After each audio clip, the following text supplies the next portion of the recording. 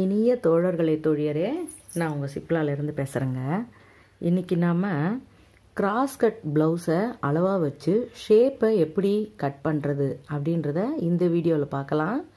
வாங்க வீடியோவுக்கு போகலாம்.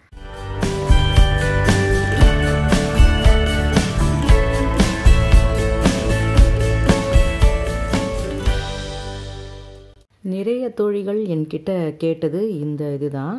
ஏன்னா நான் நேர்கட்டை வச்சு கிராஸ் கட் ப்ளவுஸுக்கு வெட்டி காண்பித்தேன்.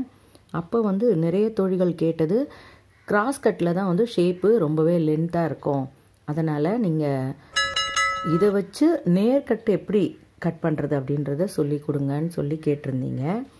இப்போ இது ரொம்பவே சுலபம்தான். இப்போ நீங்கள் நெக்கு எல்லாமே அளவு போட்டுட்டீங்க அப்படின்னும் பொழுது ஷேப்புக்கு உண்டான அந்த ஹைட்டை எப்படி எடுக்கணும்னு சொல்கிறேன்.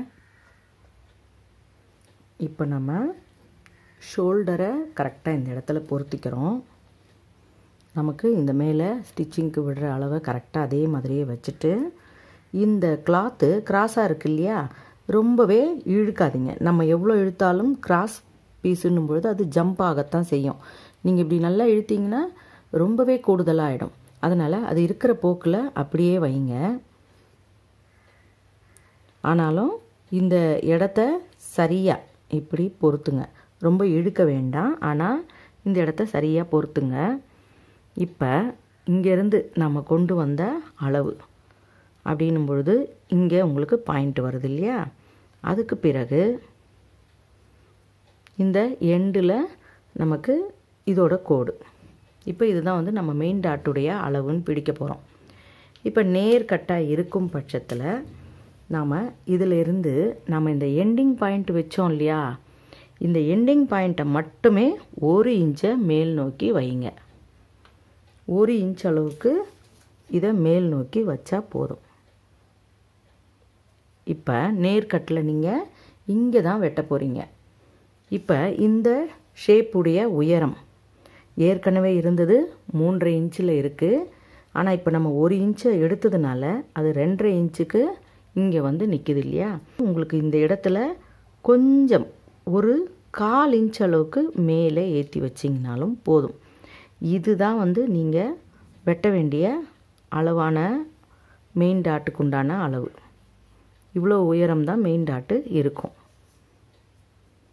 நீங்கள் எந்த மாதிரியான அளவு ப்ளவுஸ் எடுத்தாலும் சரி, அதில் நீங்கள் கிராஸ் கட்டுன்னு சொல்லும் பொழுது இந்த மாதிரி ஒரு சின்ன அட்ஜஸ்ட்மெண்ட்டை செஞ்சுக்கோங்க. இப்போ நீங்கள் போட வேண்டிய இந்த வளைவு இங்கே வெட்டக்கூடாது, இங்கே தான் உங்களுக்கு வரணும். அவ்வளவே தான், வேறு ஒன்றுமே இல்லை. இந்த இடத்த பாயிண்ட்டாக எடுத்துக்கோங்க. இதை ஒரு நேர்கோடு போட்டுக்கலாம். போட்டுட்டு அந்த நேர்கோட்டுடைய எண்டில் இந்த இடத்துல நம்ம வளைவ ஆரம்பிக்கிறோம், இந்த இடத்துலையும் வளைவ ஆரம்பிக்கிறோம். இப்போ நம்ம இந்த பாயிண்ட் எடுத்தது இந்த ஷோல்டரோட நேர் பக்கத்தில் எடுத்திருக்கோம். ஆனாலும் இந்த சைட் டாட்டெல்லாம் நம்ம அளந்த பிறகு தான் இந்த டாட்டை சரியான அளவில் பிடிக்க முடியும்.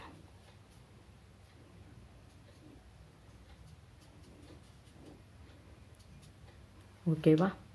இந்த மாதிரி நீங்கள் கிராஸ் கட் ப்ளவுஸை அளவாக வைக்கும் பொழுது இந்த மாதிரி முறையை பயன்படுத்துங்க. உங்களுக்கு ரொம்பவே ஈஸியாக இருக்கும்.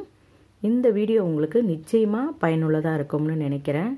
வீடியோ பிடிச்சிருந்தால் லைக் கொடுங்க, கமெண்ட் கொடுங்க, ஷேர் பண்ணி சப்ஸ்கிரைப் பண்ணுங்கள். பெல் ஐக்கான் அழுத்துனீங்கன்னா நான் போடுற வீடியோஸ் உங்களுக்கு தொடர்ச்சியாக கிடைக்கும். மிக்க நன்றி. வணக்கம்.